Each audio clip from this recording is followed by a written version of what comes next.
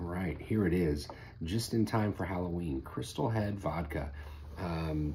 So vodka, in some sense, because it's technically a neutral spirit, really does have to be about marketing at some level, some degree, even though there are variances in flavors and tastes and mouthfeel.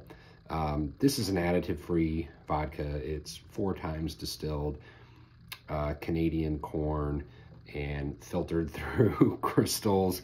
If you ever take the time to hear Dan Aykroyd, probably the most famous Ghostbuster, go through it and talk about this brand, which he's been representing for a few decades now, he's completely on board selling this product. So it's actually kind of fun to kind of hear his pitch. But it is a decent drinking vodka for sure. Obviously, the novelty of this Crystal Head here is what mainly sells it, but actually it's got a nice, clean, easy drinking mouthfeel.